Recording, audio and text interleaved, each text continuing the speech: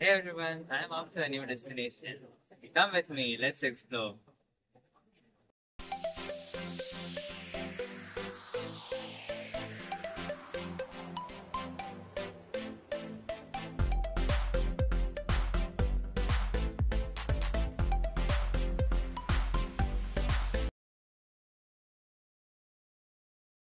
So hey guys, we are at the Cellular Jail right now. So as you can see, it's built as the seven spokes of the bicycle. So we have a replica or a model of the Cellular Jail. So as you can see, it's constructed as the seven spokes of the bicycle wheel. So this is the same Kalapani where the prisoners who were actually Indian were brought here and they were physically tortured by the British. So as you can see here, there is a very tense environment around here, and we can also observe the jail architecture. So this is the place in Cellular Jail where prisoners were put inside. So now let me take you into one of the jails and show you what a miserable life the prisoners led. So here we are in one of the jails where the prisoners were freedom fighters are longer. So as you can see, it's very claustrophobic space. They are locked inside this. So this is how one of the cell looks in Cellular Jail. So it has a very narrow opening, so as you can see. So the evidence space that prisoners to move here.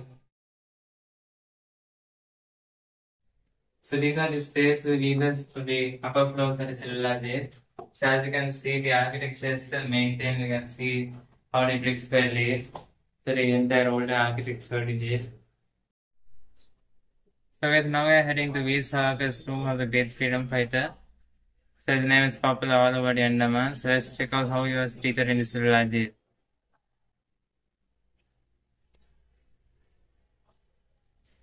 So freedom fighter V. Savarkar was actually locked here. So this is the entrance to his cell. Now let's check out how it is.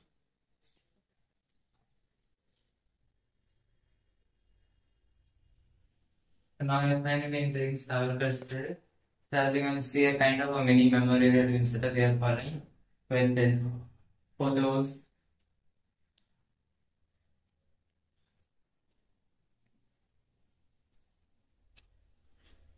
So here it's written to. So the period he was imprisoned in his cell is nearly 10 years, as you can see.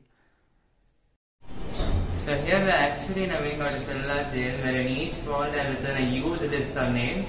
So these are the names of the various prisoners who are imprisoned in the Cellular Jail and tortured. So here you can also see that the names have been serialized and the list just goes on to so many walls.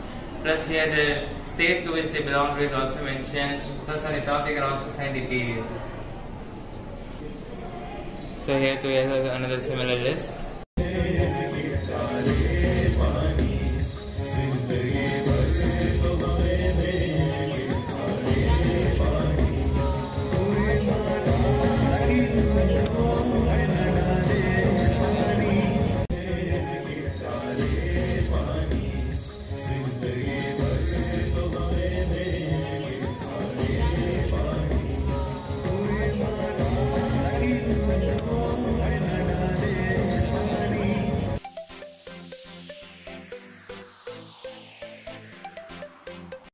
So in 1943, for the first time, Netaji Subhash Chandra Bose unfurled the tricolor here in Port Blair at the Netaji Stadium on the Gymkhana ground.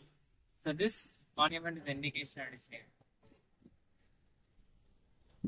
So here is the tricolor flag which was hoisted by Netaji Subhash Chandra Bose for the first time in Port Blair.